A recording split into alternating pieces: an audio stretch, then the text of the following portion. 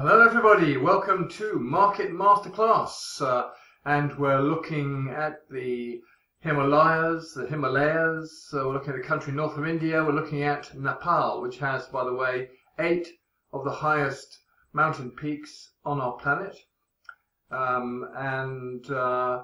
it is mainly an agricultural country. Got 81% of the population is involved in agriculture. Out of a population of 28 million people. They've had a lot of turmoil recently. They've gone from monarchy to communist politics, but then the tragedy of 2015 major earthquake has meant that there's been a much higher poverty rate in the country. However, in 2005, the estimated those below the poverty line was estimated to be as much as 80% in 2005.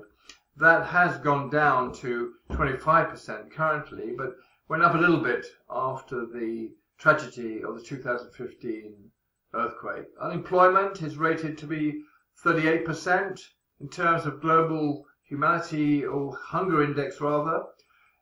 It's 54th out of 81, which is not a good thing. GDP growth rate has been estimated at around 3.5%, but inflation's 10%.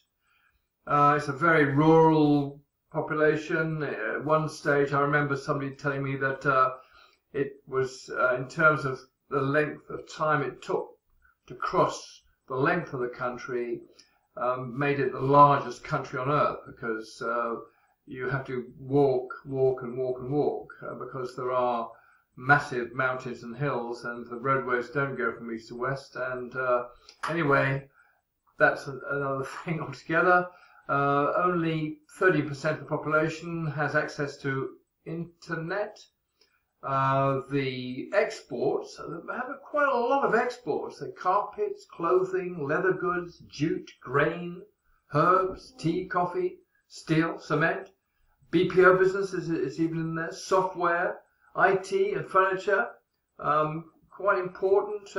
India takes 61% of their exports. USA takes 10%.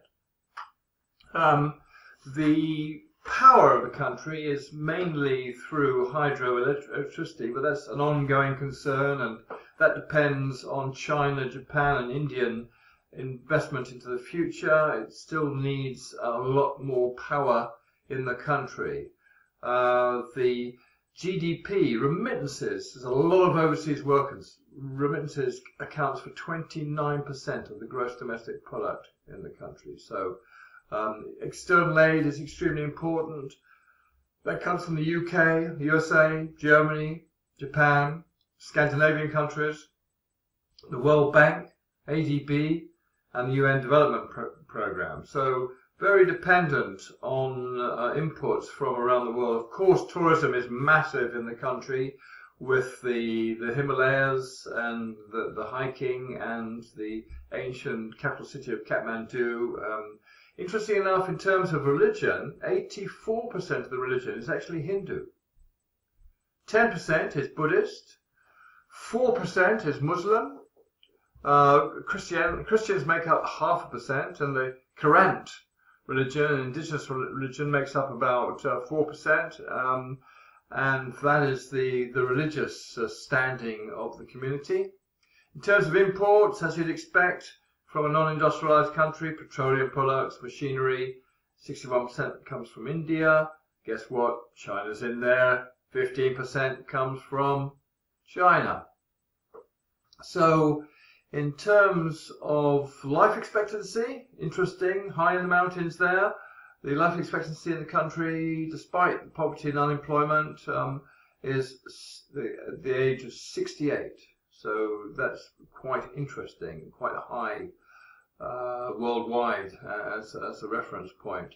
But so Nepal, one of the poorer countries in the world, but a very fantastic scenic country, and they're doing okay and ticking along in the right direction, and the population, despite the massive upset of the earthquake, are rolling along in the right direction. Very warm and friendly people.